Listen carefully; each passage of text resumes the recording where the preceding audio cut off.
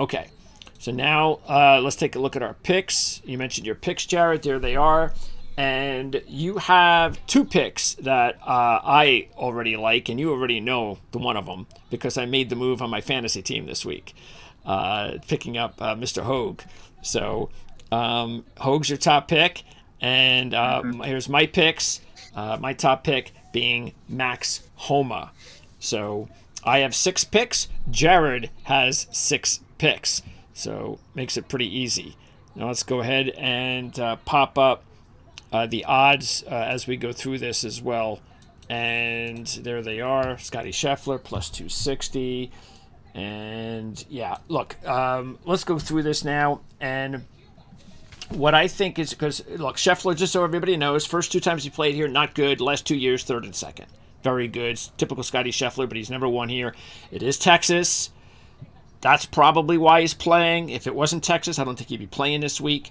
So that definitely has a lot that comes into it. Morikawa, I came this close to taking Morikawa. I definitely think Morikawa, as you said, could be my one and done this week. I still have him in one and done. You don't, but I think it's one of those things where if I'm going to take him, this would be a perfect week. We know how well he's playing. The last 4 events, all top 20s, a couple of top 5s, And let's just start with those two, but especially Morikawa. Like you said, I just think, especially you showed the stats. This is just a tailor-made golf course for him. The only thing is his head going to be in it after a major? Yeah, and he's kind of been a guy, right, for the past few years now who has like almost only shown up for majors or maybe elevated events. So I guess that would be a concern. I do I talked heading into last week. The reason I didn't bet him is that it just hadn't really been vintage Morikawa where he'd been losing strokes on approach. He gained 3.2 strokes on approach last week, also gained 3.7 off the tee. So it was more of like a vintage Morikawa ball striking event last week. So I love him here. It's a great course for him. It should be a course he excels at, kind of tailor-made for his game. Yeah, he's just he was just a little too short in the betting odds for me to want to pull the trigger. But I do think if you still have him in one and done, that now would be a good time to use him. Okay, and now we just next group here of Homa through see what Kim you see there. Well, Homa is as I mentioned, is my top pick, and I like the fact that I'm getting 20 to 1. He could easily be, in my opinion, with this field, 14 to 1.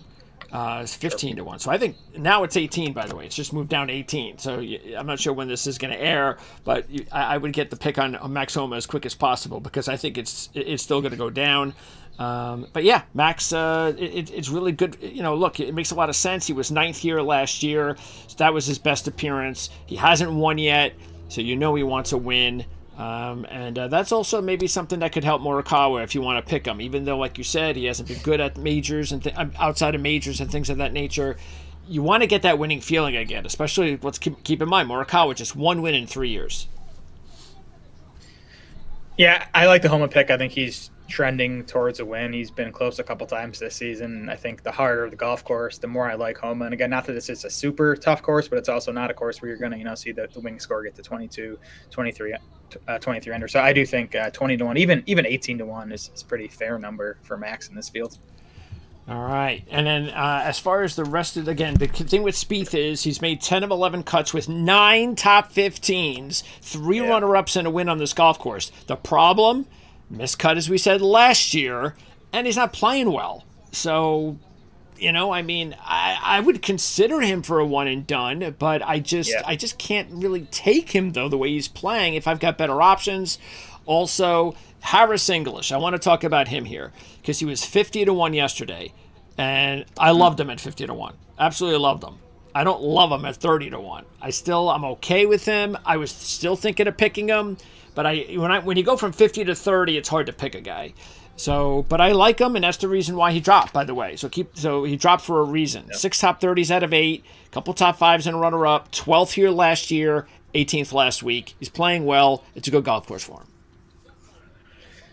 Yeah, I struggle with English. I know the results have been pretty solid lately. It's a good course history here. I'm just going to tell you, though, the results lately have been all putting. He's been losing strokes off the tee pretty consistently. He's been losing strokes on approach pretty consistently. It's just all been with the putter, and that always worries me. I mean, he's a good putter, so maybe it continues, but he's going to have to hit it better if he actually wants to win this thing. Tony Finau, meanwhile, 7 top 30s out of 8. 2 top 5s and a runner-up. But just like Jordan, the only time he missed the cut was last year. So that is, and he's not, again, he's not playing well. Matter of fact, he's very inconsistent. His results are down, then they're up. They're down, then they're up. They're down, then they're up. This could be a down week. That's kind of the part of the reason I'm staying away from him. I can't take somebody that's that inconsistent with a low number like that.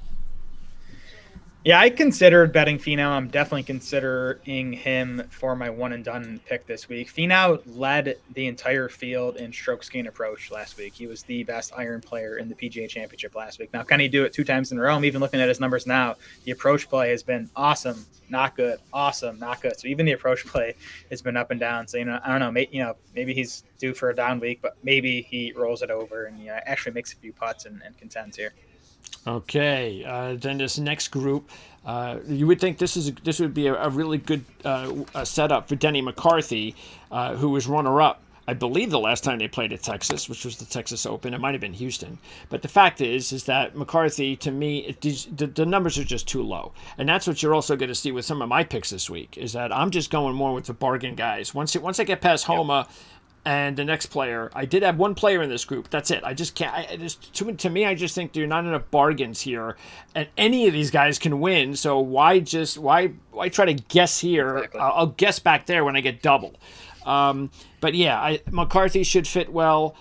Im could play well here. But the 3 guys let's talk about are Harman, Minwoo Lee, and Bezuidenhout, because you have Bezuidenhout on your list. Minwoo Lee is my second pick. And I was close to taking Brian Harman, real close to taking Brian Harman.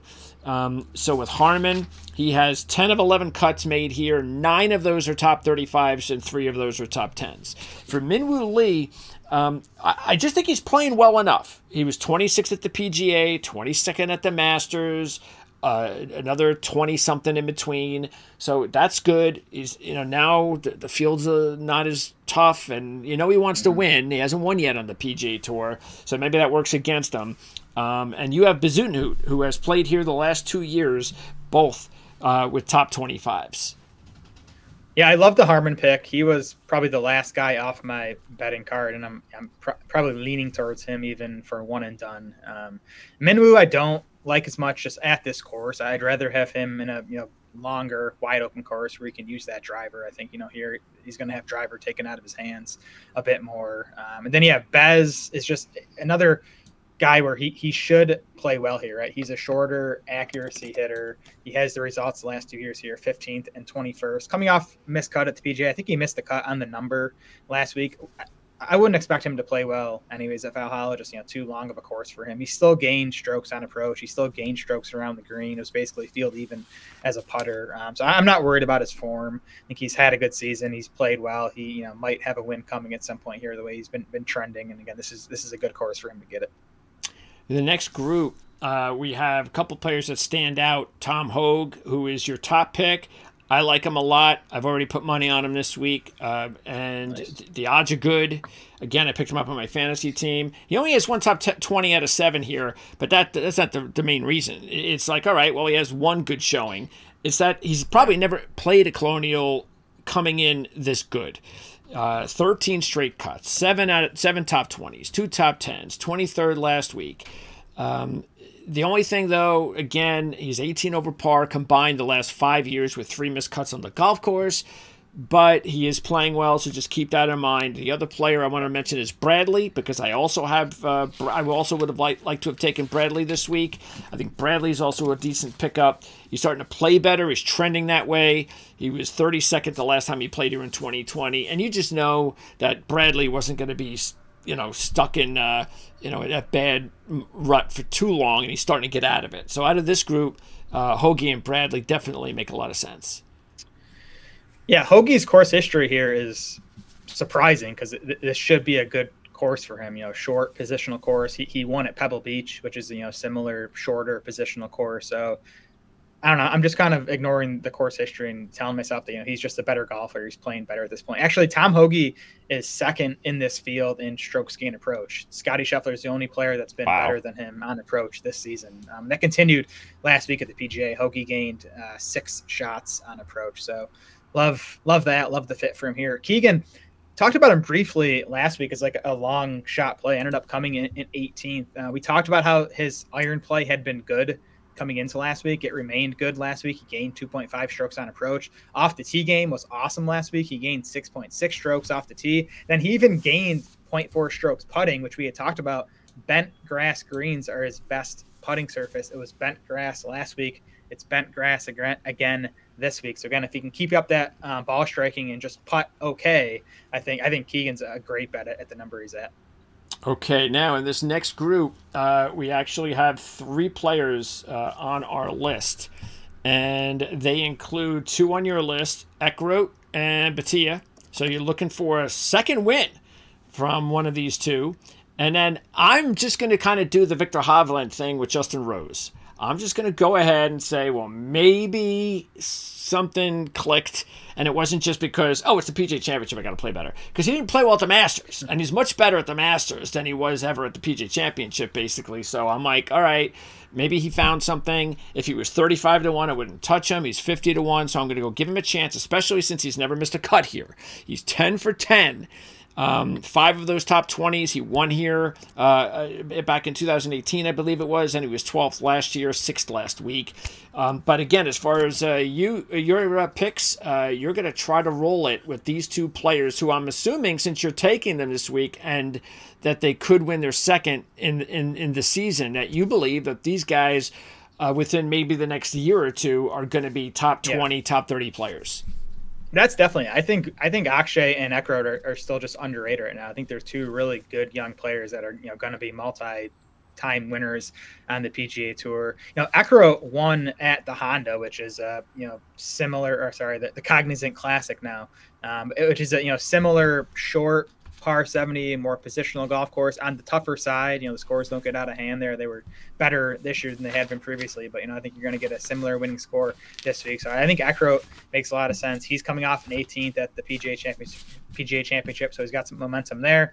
Then Akshay, the ball striking just continues to be awesome. Even last week, he missed a cut at the PGA. That was all a poor putting performance. He still gained 4.7 strokes approach, which was one of the better marks through the first 2 rounds of the tournament. He's one of the most accurate drivers on tour, which is important at this course. So I think it's another good course fit for him. Again, I think both of these guys are capable of winning again. All right. Next up, we've got the next 5 here. Now, Aaron Rai is interesting because I was thinking about maybe picking him, but the problem is, like I was saying before, I mean, you get so many of these players that are ranging from like 35 to 55, and he's one of them. Yeah. I don't know why he's 50 to 1. That's just too low of a number. Matter of fact, he was 55 a little bit ago, so he's even dropping further. So I like him at 60 or 70. I just 50, 45, whatever it's going to be. It's just too low for me. He is coming off a 12th place finish here last year, and he played well in 2 of the Texas events, 4th at Byron Nelson, 7th at Houston, so I get it. McNeely's also somebody that I was thinking about because of the fact that if you look at it, he has now made 10 cuts this year, and 10 straight cuts this year. He's trending in the right direction, but he shouldn't be 50 to 1. I mean, this guy used to be 100 to 1. I don't know what he's doing down at 50, but you have Lucas Glover as part of your picks. I do, and Glover is a guy that every tournament he's in, he just pops up near the top of my stats model. He's number 2 in my model this week, behind only Scotty Scheffler. And you look at his numbers, and every single week he gained strokes off the tee, he gained strokes on approach. The results have been like super middling. He really hasn't competed in any of these tournaments this year. He's consistently kind of been 16th, 33rd, 20th, like in that range. So I do wonder if it's a bit of a trap, and I'm just falling prey to the numbers here. But when he's still 55 to 1, I think I got him at like 65 to 1. He's definitely dropped a little bit. I think. Can he have a spike week is my concern. Can he have one of these weeks where everything comes together and he actually competes? That's an issue to me, but he's just been so consistent and again, this is a course where I like him on. He's a shorter hitter. He's an accuracy player. It should be a good fit for him. I'm going to give him at least one more chance. I don't know. I'll probably see him second in my model again next week and bet him again, but we'll see how he does this week. Yeah, I'm kind of surprised that he's only had 1 top 10 out of 16 here. It's sort of like Hogue. Yeah. It's like you would think that they would be better at the golf course. All right, let's now move on. We've got this group here, and two of my picks are out of this list. And I've got it. One of us has to take Mark Hubbard. Has to. After the good week. Thank you. Yeah, the good week he had last week. Now, 65-1. It's definitely dropping where we don't usually see him because he started the week at 100-1. So it's been a big drop for him. But he was 9th here last year. He's never missed a cut, all 5. And he hasn't missed a cut this year. So keep that in mind. The other player I have is Adam Schenk. So I had him, and it was, to me, it was an odds play. Because to me, I could see Adam Schenk with all these other players. I could see him at 50-1. That wouldn't have surprised me the way everybody else. So that's why I'm saying I'm going to take the guys that are down here, no better or worse than the other players that we talked about, but I like the odds. And let's keep in mind, he was 2nd here last year. He was not. Schenk, his recent form would worry me a bit. He was not good at Wells Fargo or PGA. Maybe that's just bad course fits. He's not a long hitter. Maybe those courses were just too long for him. He was really good for 4 or 5 events immediately preceding those last 2. So including 2 of them in Texas. Including 2 in Texas, right? And again, this should be a good course fit for him. And same goes for Mark Hubbard. Not the longest hitter, but accurate off the tee, good iron player, good putter, especially good on bent grass. His best surface. He putted well last week on bent. So yeah, Hubbard was definitely in consideration for me. Just didn't quite make it. Yeah, and then the other one, is Mitchell. I was kind of thinking a little bit about Mitchell. Me too. Yeah, this will be his 3rd try. He's made 1 cut, doesn't have a great history here, but he's playing well enough this season that, again, the odds aren't all that bad. You'd be getting 70-1, where again, I could see him at 50-1. Oh yeah, see, Mitchell's odds have drifted. A lot of these guys have gotten shorter. Mitchell, last I looked, was like 40 or 45. 45-1 he started. Yeah, now he's 70. Now, I don't think it's a great course fit for Mitchell. He is a bomber. You want him being able to rip his driver, which he's not going to do as much here. But still, he can definitely club down and win. I think 70-1 is pretty good considering how well he's played this season. Well, maybe if he has the lead on Sunday without having the driver in his hand, it'll be a good thing. Maybe. Yeah. So out of this group, the one that stands out for me is actually Cam Davis, because 90-1 is a big number for Cam Davis in this field. That is really the main reason that I was thinking of taking him. He was 7th here a couple of years ago. He's been okay. He hasn't had a bad year. He's been okay. Again, 90-1, I think that's a little bit too high for him. Yeah, he's been bad lately, which would be the concern, but he's kind of a streaky player, so I'm not sure that should deter you much. So I do think that's a good number on Cam Davis. I gave Daniel Berger a look. I bet him a couple months ago and he was bad, and I was kind of like, I'm going to be done with Berger for a while. But just looking through his numbers, especially last time out at the Byron Nelson, came 13th there, gained across the board, off the tee, approach, around the green, putting, gained in every category. So maybe he's starting to get it out, or get it figured out coming off the injury. And he, of course, is a former winner here back in 2020, and even his last 2 times here, he's come 20 and 23rd. So definitely has good course history. All right. This next group, you got Greer, the defending champ. The one that sticks out for me is my pick, one of my picks. And I don't know why Robert McIntyre is he's now 110. He was 130 this morning. It doesn't make any sense to me. Now, I know it's probably not a good course fit. It's his first time. I get all that, but the guy is just trending beautifully right now. And I had to put $5 on him. I was also close to putting a little bit of money on Fowler because I know he's not playing great, but again, it doesn't take much for Ricky to kind of get going. And I just think his odds are pretty crazy when you compare him to other players in this field. But, again, and by the way, this is a better course fit for Ricky because he was 60th last year. That was one of his best finishes. Yeah, I'm definitely with you on McIntyre. I think that's just too high a number. I think he's just a better player than that. Even if, like you said, the course fit isn't ideal, I definitely think he's just a better player than that. Grillo, unfortunately, is just in horrible form. So even as defending champ, it's a little surprising to see him at 110-1. But I'm not really interested in him. He just hasn't played well in a couple months now. By the way, all of our picks have already been taken, but some other picks that I was thinking of, same reason, just because the numbers are too high. Patrick Rogers at 110 to 1, Nikolai Højgaard at 110 to 1. Let's see. As far as, I mean, that would be it as far as like the long shots. The only other really big long shot that I'm like, well, maybe I put $1 on him would be Zach Johnson. Only because this has just been a historically great golf course for him. Back in the day when he was playing well, he was automatic here. He went through a run of a couple of wins and other top fives. He has made 15 of 18 cuts here, and his last event was 20th at the Byron Nelson. So, look, fantasy-wise, if you want to take someone, maybe you get good, maybe this is a good play for you. You can surprise everybody. Maybe it gets into the top 20. Maybe take a look at Zach Johnson. Yeah, the one long shot I considered was Justin Lauer, who I bet a little while ago. He's had a nice season. He's had a couple top fives. Off the tee is his weakness, but I think that's going to be mitigated at this course. He's been really good on approach. He's been really good putting lately. So I do think it's a good course for Lauer. And again, he's had a surprisingly good season.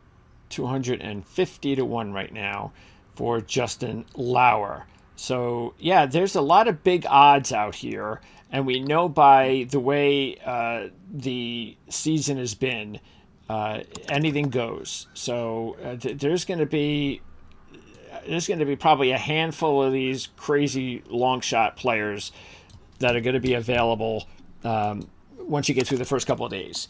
Who you pick? Well, that's the hard part. As far as the players that I was thinking of taking, but I didn't because their odds were a little low, but the ones that I like the most would be Morikawa, obviously, Brian Harman, let's see, McNeely, Rye, English, and even Putnam I was looking at, but I don't know what the heck he's doing down at 45 to 1. I don't think I've ever seen him at 45 to 1 in a field like this before. Tom Kim is 45 to 1. He played much better. Another guy that came out of nowhere to play really good last week. So keep an eye on that. And Straka is 40 to 1, which isn't bad in this field.